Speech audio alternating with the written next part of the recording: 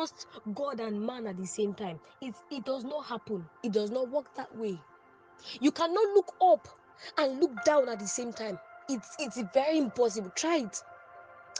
That at the end, when you're done trusting God, you look at your life and say, a man helped by God, a woman helped by God. I was loud about my trust for Jesus. I was loud about my faith in Jesus. I was so loud, and I believed that even if I had connections in school, I did not trust those people that could be able to give me admission in school. I trusted Jesus. Eyes on Jesus.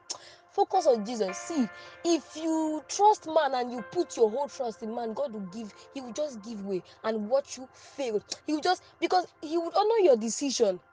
You look at me, I am God, I created this and that, and you cannot have fear enough to trust me. You cannot believe me enough. You believe a mere mortal, you do not believe me. Trust God. Trust God. Have faith in God.